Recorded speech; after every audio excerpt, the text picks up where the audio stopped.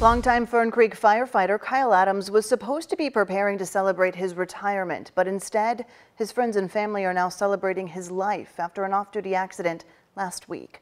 Good evening, I'm Shay McAllister. Thanks for joining us here at 5:30. Tonight, Dennis Ting is taking us to the service.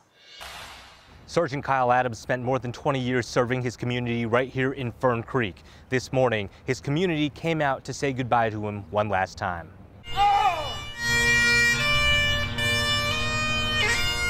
Surrounded by his fellow firefighters, Sergeant Kyle Adams went for his last ride.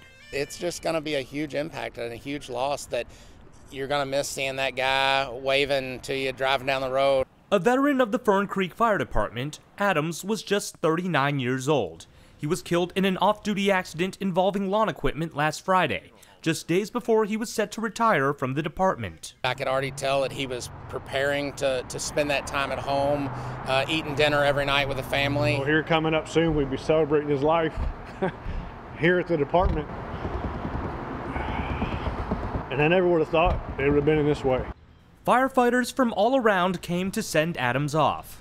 Kyle was loved by everybody across the Commonwealth of Kentucky and especially the Fern Creek community. His impact has been felt throughout the Louisville area, but his death has hit his own community in Fern Creek the hardest.